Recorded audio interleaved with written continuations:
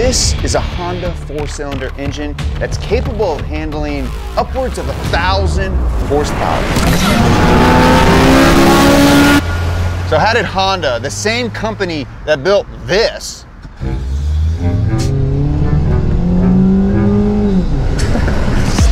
make an engine so good that people are swapping it into everything from Miatas to Ferraris? Well, today we have a completely disassembled Honda K20A engine. The very best version of the K-Series from the Type R. So we're gonna rebuild this engine And examine it piece by piece to find out what makes it such a popular engine. Welcome to Donut.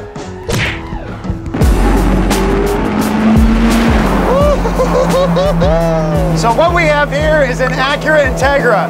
This is a DC2 with a K20A swap, which makes it about as close to the DC5 as we could get here in the States. The K20A makes 250 horsepower and redlines at 8,600 RPM. I like that. Now, most cars redline a little bit closer to like 7,000 RPM. They don't feel like they enjoy being up in those higher RPM ranges. But that's not the case with the K20. These things love it. And this one goes to 9,000. Now, the popularity of the K-Series engine began to soar as early as 2003 and 2004, as car enthusiasts and tuners began to realize how capable this engine is.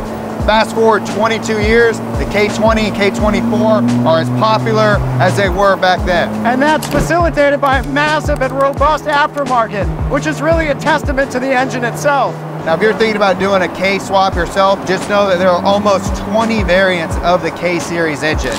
Here they all are. But apparently there's something about this K20A variant that makes it so much more special than all the other variants. And I think we should find out what that is. I think you're right. Yeah. Let's go to the shop.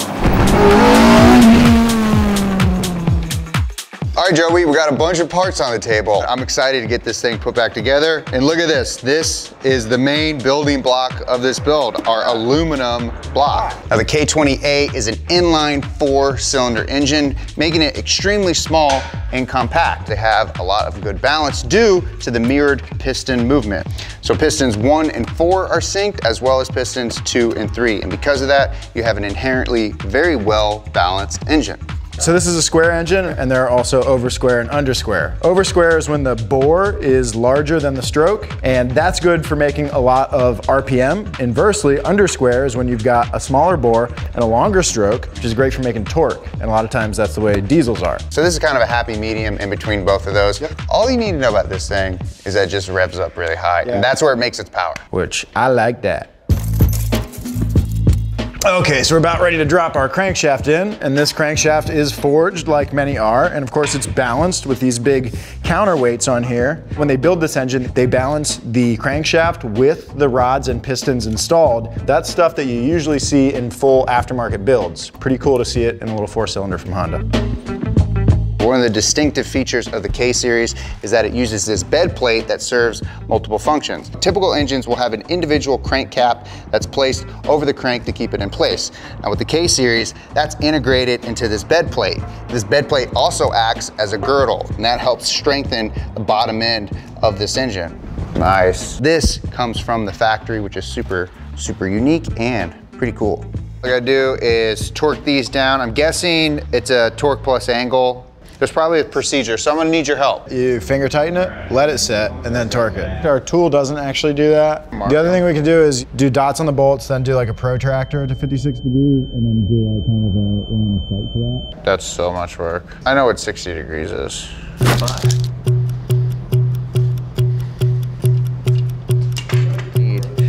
Okay, here we go. Boom.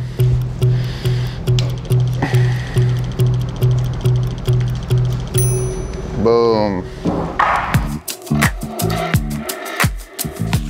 All right, so the first thing we're gonna do in terms of reassembling this engine is put in some new piston rings. These are for the engine, so hopefully we won't have to do any filing, but we're gonna measure to make sure. And what we're gonna be measuring is what's called the end gap, which is the gap between the two ends of the piston ring when it's installed in the cylinder. Get it down a little bit by hand.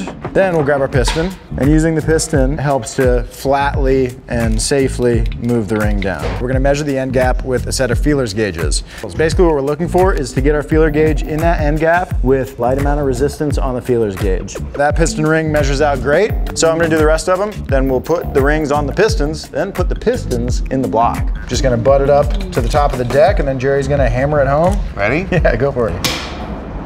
Oof. Ooh. Now what's the deal there, huh? Yeah, it's messed up. Throw that back in? Okay. It's just one fell swoop. It's getting caught. What is happening? Does it feel like bottomed? I think it's gone.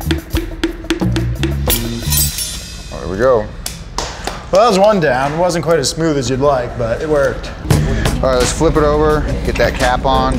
Okay. You're so strong. There we go. Squeeze it. All right. Okay, now let's make sure she rotates. And she does. Here. Lovely. Now the pistons have a couple of features that we're going to talk about. The first is the 4 cuts in the top of the piston that correspond to the 4 valves per cylinder. So you have 2 intake and 2 exhaust. We have a raised dome top here, and that helps create our compression ratio of 11.5 to 1. Now, compression ratio is the ratio of the volume inside the cylinder when the piston is at bottom dead center compared to when it's at top dead center. So you want a higher compression ratio because you're gonna make more power and you're gonna get better fuel efficiency, because that's what we're all after. You know, more MPGs when we're building a nice K20A 1000 horsepower inline 4-banger. Okay, so we're reinstalling our oil pump. This oil pump is a little bit different than a lot of other ones. Many oil pumps are driven directly off the crankshaft by way of splines on the end of the crankshaft, but this is driven by a sprocket with a chain to another sprocket.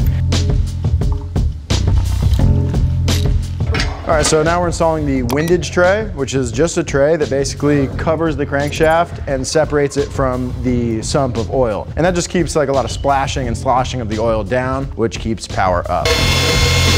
We're about to throw the oil pan back on. Before we do that, I'm just cleaning off the old gasket material. Clean, clean, yeah. Yeah.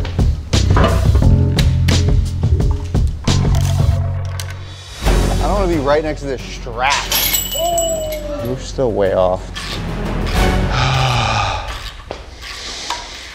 Working in the garage eats up a lot of time, which is why we have today's sponsor, Factor. Factor makes eating healthier easier than ever by delivering fresh, never frozen, dietitian-approved meals right to your front door. Factor meals only take 2 minutes to make, so you will always find time to meet your nutrition goals, even during your busiest day. Factor has a wide range of breakfast, lunch, and dinner options, plus they've got food for everyone's taste. You can choose keto, vegan veggie, calorie smart, or protein plus.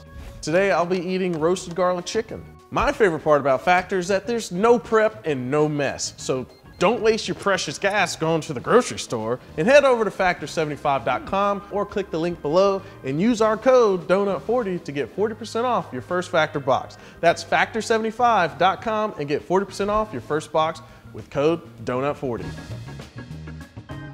Finally got our head back from the machine shop, and they did a great job. They obviously machined it so that it creates a nice smooth mating surface to our block. We have new intake valves. They cleaned up the exhaust valves as well. This thing is looking pretty good. Cool. As good as new. Should be better than new, actually. Better than new. And if you're wondering, hey, where's Joby? Well, he got caught with another case of massive diarrhea. So Adam and I are gonna have to pull this thing through the end.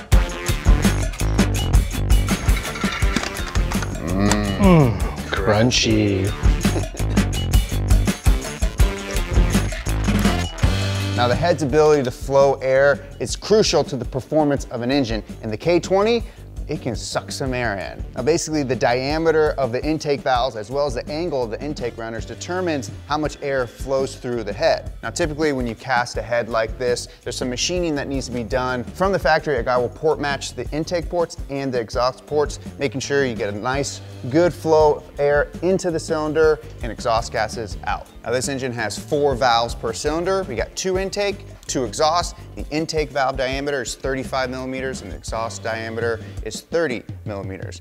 Now, one thing that's really cool about this valve train is that from the factory, we have upgraded valve springs. That's because when this engine's revving to close to 9,000 RPM, we don't want any valve float, and they addressed that when they built this thing.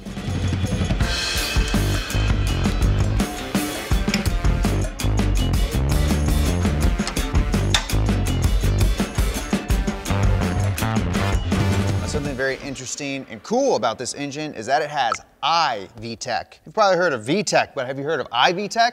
I stands for intelligent. Okay, so if you look here, we have our camshaft, and on our camshaft underneath it, we have our rockers. And the cool thing about these rockers is it gives us essentially two different cam profiles. So when you're just kind of at a lower RPM, this cam is rotating and it's actually hitting these two outer lobes. But after you reach a certain RPM, oil pressure connects these three pieces right here, and your center cam lobe, which is a more aggressive profile, pushes down on that, giving you longer lift and a little bit of extra timing to it, which allows for more power.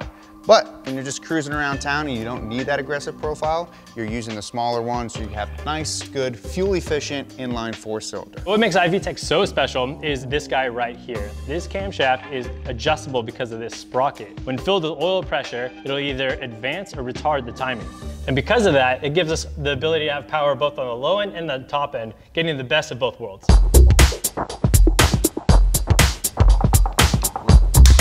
Good job, good pull. Good smack. Oh, did you hear that? Okay, so we got our timing marks aligned on all three spots. Chain tensioner in. We got new guides, which is nice, coming along nicely. All right. Go in at somewhat of an angle. Something real satisfying about that. Could we have rotated this before we put that on to confirm all that's good? Nope. Make sure there's no binding or anything. It'll be fine, Jerry. We've been following the instructions. You see that? Well, I don't know, but it goes slack right there. I don't think it should ever go that slack.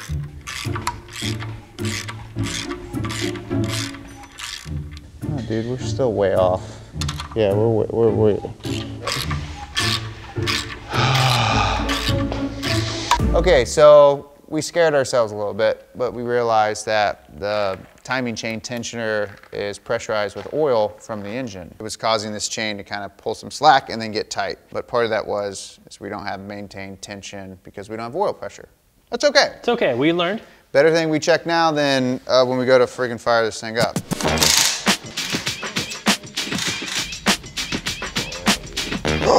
Don't go down that hole.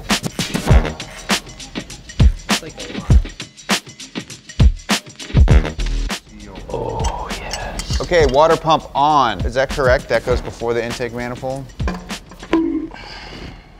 Pop it off. So Adam is installing our intake manifold. That thing's made out of cast aluminum, which is nice because it's lightweight and it dissipates heat well, but it's nothing really all that special. However, the thing attached to it that is special is this throttle body. You can think of an engine really as just a big air pump. And the more air you can get inside those combustion cylinders, the more power you can make. And that's where the K20 really excels. This throttle body itself is 66 millimeters in diameter. Now, more economy cars will probably be in the 50 to 60 range. So this is getting a lot more volume of air. And that's important because you can make more power, more torque, and have better throttle response. That comes straight from the factory. Now, if you look at these runners, these things are chunky. Look how thick they are, and they're pretty long. So that's helping us get nice laminar airflow into the cylinders so we can make as much power as possible and be efficient in making that power. Coming along here.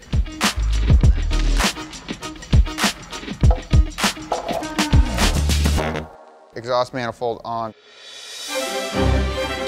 All right, the piece de resistance, the visual confirmation that says, hey, we're about done with this sucker. A red Honda valve cover. This should just slip on nice and easy. And it's easy as that.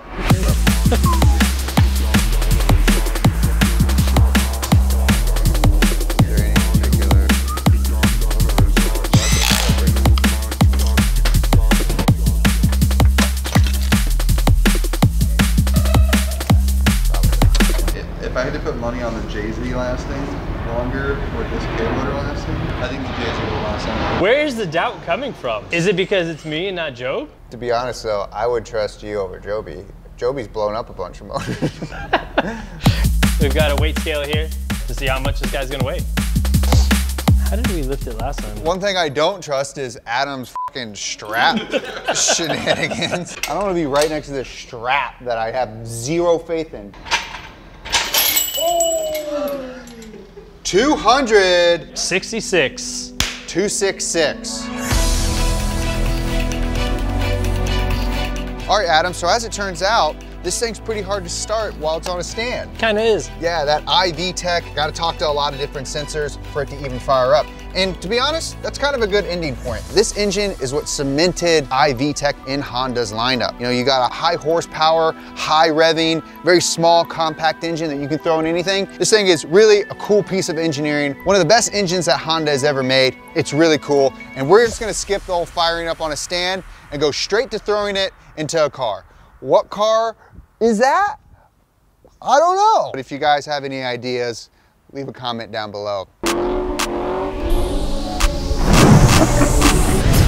Boost Creeps are back, baby. Brand new shirts, brand new design. We've also got posters, hats. So if you've got a torso, a wall, or a head, we've got you covered. What if you're saying, James, I don't have any of those things. All I have is a bunch of random surfaces. Well, we got you covered too. Brand new sticker pack.